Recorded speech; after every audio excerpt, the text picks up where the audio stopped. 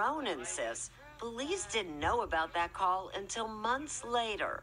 So when Mary says that Dr. Hackett called on that May 3rd and said that he had seen Shannan and that he was running a home for wayward girls, do you believe that? Do you believe what she's saying? I don't believe he said that, and I would be amazed as to why wasn't that brought to our attention. Why weren't they screaming that and clamoring that?